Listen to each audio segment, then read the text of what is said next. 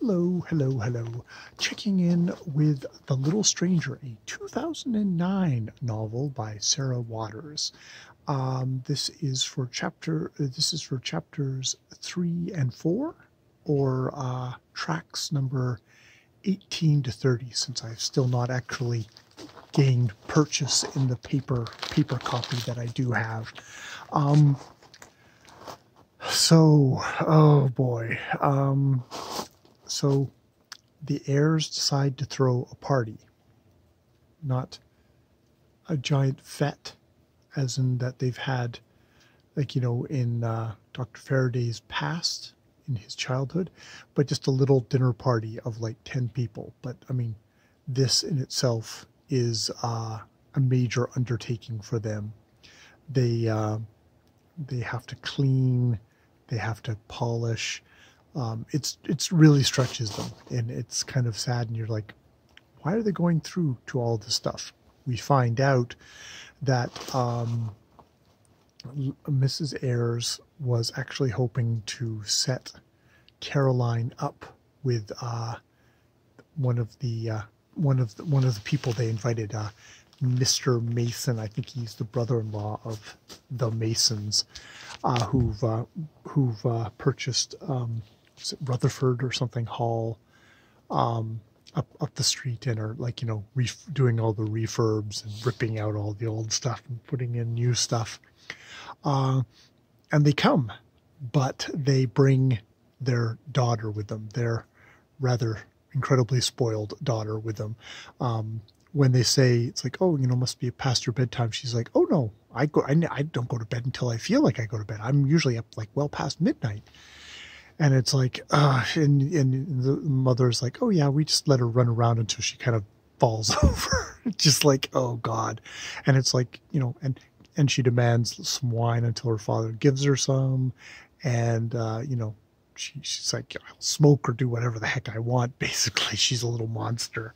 But they're actually still kind of grateful to have her there, because, something to coo over and look at, in this kind of fairly awkward thing. Roderick does not show up. They kind of check on him.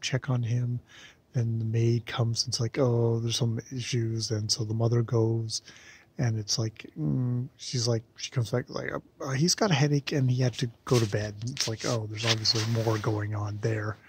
But, and so one of them, the brother-in-law, the boorish brother-in-law, who's into advertising, I think it is. I've not got all my people mixed up.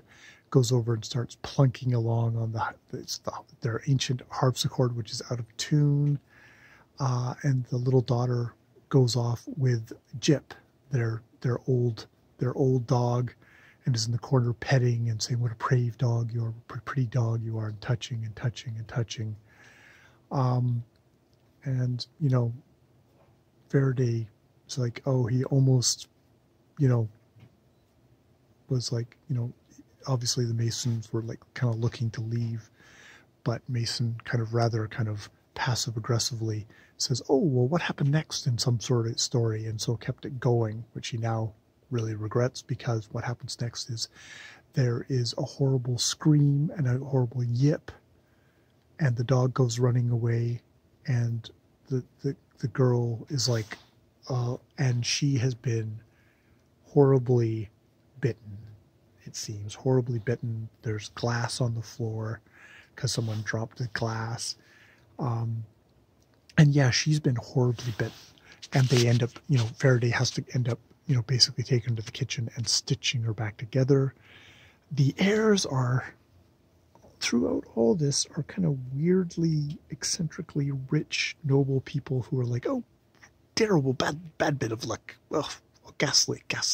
Oh, well, and kind of, you can see why the father is like really pissed off.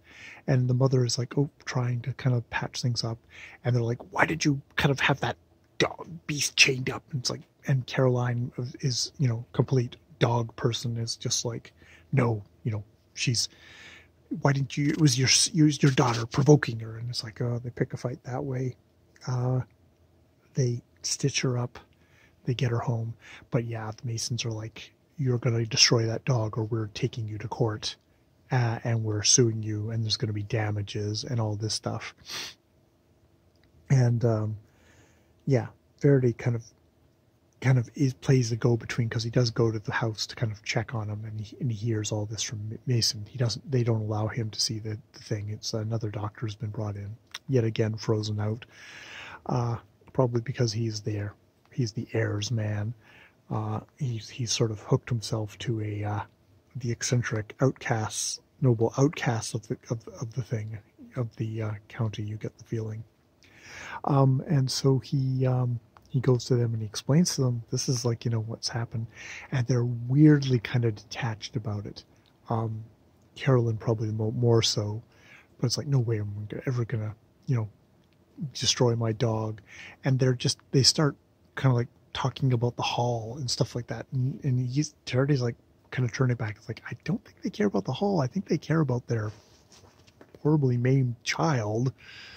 And he sits and he talks with Lady Ayres, and Lady Ayres actually turns the conversation to Roderick, because Roderick apparently was probably having, PTSD in his room last night, and he's messed up. It's like helping her with that. And you do get the sense that there's a variety. Faraday gets the sense there's a variety of things that are weighing on Lady Ayres. And indeed, she basically goes to the end. It's like, I threw the party to try and fix her up with this guy, because, when I die, and I don't know how much longer, when Roderick is not doing that great, she's going to be all alone. And she's getting more and more eccentric, more and more kind of, battered and isolated from society, and unfortunately all this, and it's like they convince her, Carolyn's like, okay, you're going to have to give up the dog, because indeed they go forward the thing, it's going to be legal action, how are they going to get money to actually even prosecute? And the lawyer's like, there's no way you're going to win a case where a dog is like horribly maimed a kid. It's like, going to have to put the dog down. And Lady Ayres asks Faraday to do it. He comes to the thing, and Carolyn is, you get the sense that the dog maybe is about it with her. It's like it's the only companion she has, and she's kind of that oddly passive. It's like, you stupid dog. It's like, go with Dr. Faraday. Can't you see you're not wanted here? Kind of like, it's kind of an old Yeller thing. Really appreciate that Sarah Waters is very matter-of-fact about Dr. Faraday putting down the dog. It's like, it's not milked and not speaking as someone who's just had their dog put down in front of them because she was old and she was failing. I really appreciate that this was not a scene that was milked for all it's worth.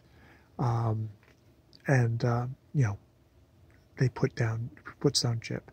Afterwards, he goes into the kitchen, and Betty the maid is talking about how, the older kind of house, what come in housemaid.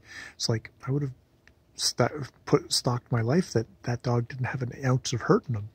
And Betty's like, it wasn't the dog. It's like, it was the thing. It was the bad thing that made him, that maybe bit him or pinched him or something like that. It's like, what bad thing? And it's like, she's like, there's some bad thing in this house. And he's like, oh, fuck, she's a drama queen. Ask the housekeeper, have you ever seen anything in this house that's out of the ordinary? It's like, no, I haven't. It's like, well, maybe it's a new thing. It's like, do not bring up any of this bullshit with the Ayres. They do not need it right now. And that's sort of how we leave the chapter. I wonder, because this is Sarah Waters, you're thinking, it's like, did Carolyn have some kind of command or something that made Chip, suddenly bite someone? Or, did he see something? They were by the window. I know this is a gothic novel that's supposed to be a ghost story. But I often, I'm thinking Sarah Waters. It's like, well, what other things are going on? What was going on with Roderick? all this stuff. I mean, I guess you go with a dog bit a child. It's like, unfortunately, that just usually does result in the death sentence for the dog, which is like horrible. Which is, you know, all I can think of is like, you know, with children and dogs, especially when it's my dog, I always treat the children like they're radioactive plutonium, because, you know, if anything happens, that's not going to go well for the dog, and not going to go well for, you know, I mean, something happens to the kid, but kids can be dumb and they can be cruel and they can be, you know, mean, because they're little freaking monsters, and animals will just react. It's a bad combination. And yeah, I'm thinking about Haley, who is a good dog. Yeah, but you know, if she was in horrible pain, she could also nip you, you know, just because she's in pain. It's like, it's instinctive reactions, and that's what happens with animals. Yeah. So that is a little stranger for this week. And I mean, I guess it's a little stranger. Is it a little stranger in the house? What's going on? And, you know, just the whole thing of we're getting post-war, and, you know, Carolyn saying, like, you know, you should think about your brother who's suffering from this stuff. It's like, oh yes, everyone's always thinking about Roderick. No one's fucking thinking about me. It's like, yes, because, and I can see her understandable bitterness there, because yeah, she was having a life doing something, and then she got called back home to be nursemaid to her brother. She's probably been asked to sacrifice whatever life she was making for herself outside of the house, and you know. Now she's gotten kind of more inward, and probably at an age where, knowing about the times, it's like, oh, well, you're just basically you're an older woman now. No one's going to particularly want to marry you or anything. You don't have any money that anyone would want to marry you for, all that sort of stuff. You know, you can see why she might have a lot of resentments that way. But yes, we're getting this all from Dr. Faraday's point of view. You know, he is the guy who kind of looked at it as kind of an halcyon place, and he's lower class looking at these upper class people who are failing. So he's got both kind of a little bit of a reverence for, but also kind of a bit of a disgust for. And I mean, they have a tendency to use him. I mean, there's a whole thing of Lady Ayres talking to him and kind of crying in front of him, but you wonder, is she doing this to kind of manipulate him to get him to do stuff for her? In a way, you know, they know that they've got a little bit of a hook into him, and they've slowly been grooming him. That whole thing at the beginning of making Betty into a pearl, it's like, oh, okay, they're training her to be a good maid, or are they training him to be the good doctor, the family doctor for them? To do their stuff. So you've kind of all the manipulation that way too.